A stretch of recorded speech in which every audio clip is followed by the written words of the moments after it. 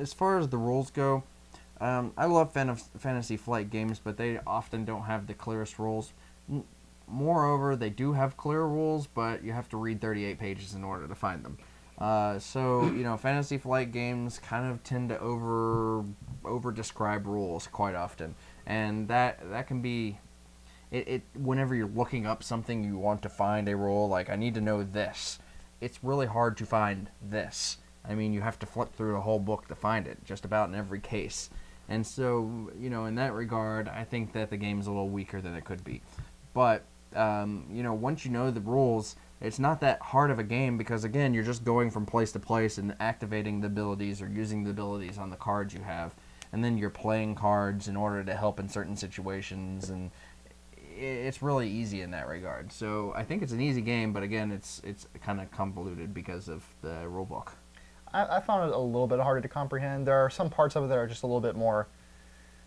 It's kind of confusing. It's just, there's some parts which are kind of like, okay, can I actually do that? How does that work? Like going back and forth from this ship to that ship, it kind of confused me to begin with. It still kind of confuses me. There are just especially when you go out in Vipers and stuff. Yeah, like it gets really bizarrely confusing. He gets it more than I do. Sometimes I'm oblivious to what's going on. So I think it's kind of overcomplicated, rather. Yeah. But it's got a pretty I don't know, together mechanic. I think that it fits pretty sound. I just wish there was a little bit more to it and explained a little bit more efficiently. Right. And then the components. The components in a lot of ways are great. You get nice little raiders and heavy raiders and vipers and even the raptors, which serve really no purpose except for some sort of currency. And then the other side of the issue is like the civilian ships are just cardboard chits that don't even look like civilian ships really. But the base stars, those are the most disappointing, I think. You're looking at all these plastic miniatures and then you get the base star, which is just a cardboard chit. Which, the base stars are some of the coolest ships in the show, and you kind of expect for them to be cooler than that, but they aren't. But at the same time, you get these nice little dials. I love these things. And they just kind of snap right in, and then you can monitor how your resources are going throughout the game because of that.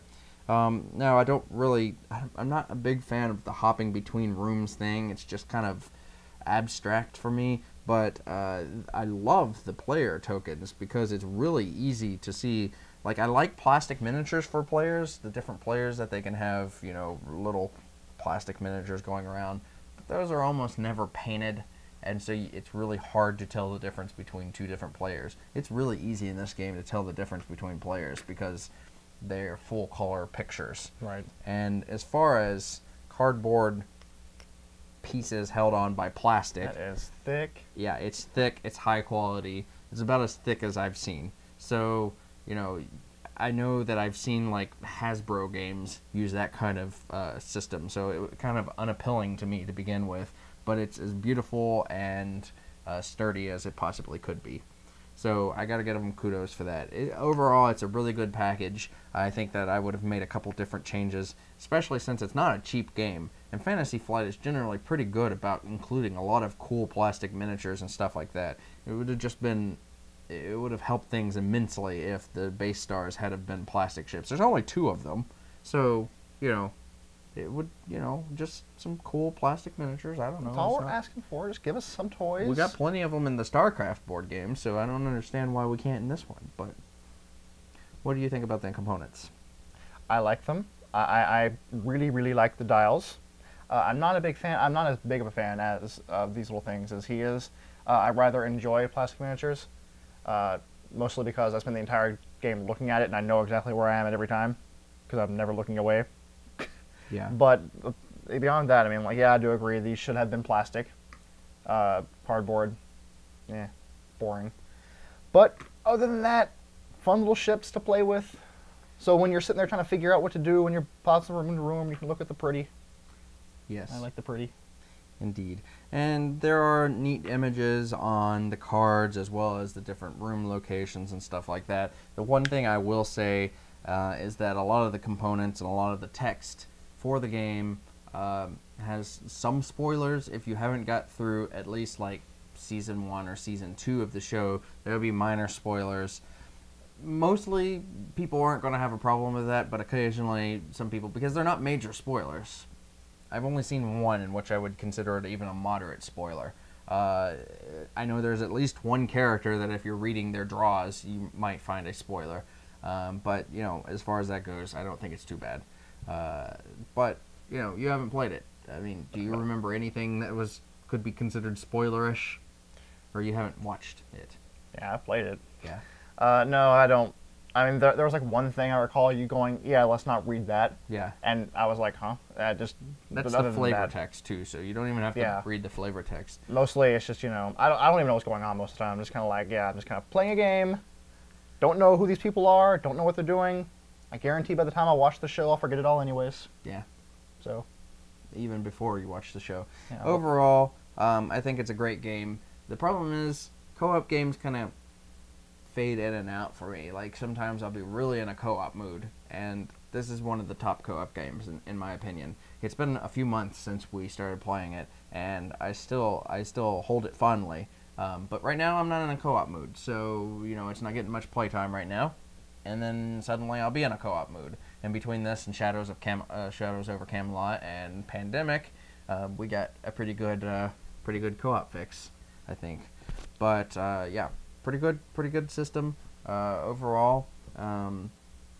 It's not one of my favorite games, but it'll definitely get a lot of playtime because it's a very thematic game, and I love the whole trader mechanic. So I love that.